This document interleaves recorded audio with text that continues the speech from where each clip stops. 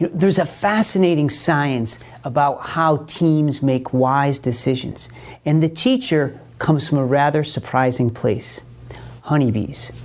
Honeybees are known in biology as being amongst the best decision makers we have. That is, they go select the new hive with remarkable accuracy. And how they do it has been a study of many economists and decision makers, and it really could inform your work in information technology. What they found is the queen bee sends out scouts who go and look for a new hive. The scouts go and they test out a place, and they come back and they do this thing called the waggle dance. Essentially, they shake their butt in proportion to how long or how much they like the new hive. So longer waggle means it's a really good hive, shorter waggle, not a good hive.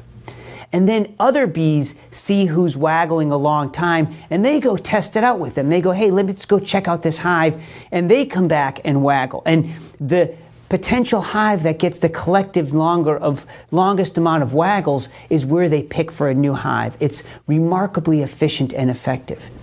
And what some researchers found is that if they made decisions based on just what that first scout comes back at, they often made decisions quickly, but wrong.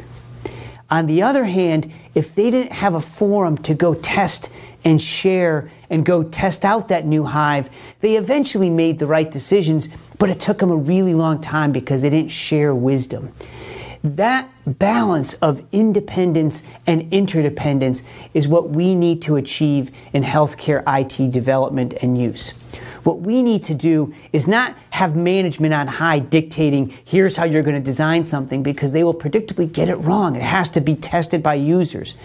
But the users also need a forum to share with each other, to talk, to go test, and to come collectively agree on what's right. That way to replicate what the honeybees is something that we're going to be asking you to do in making decisions for healthcare IT.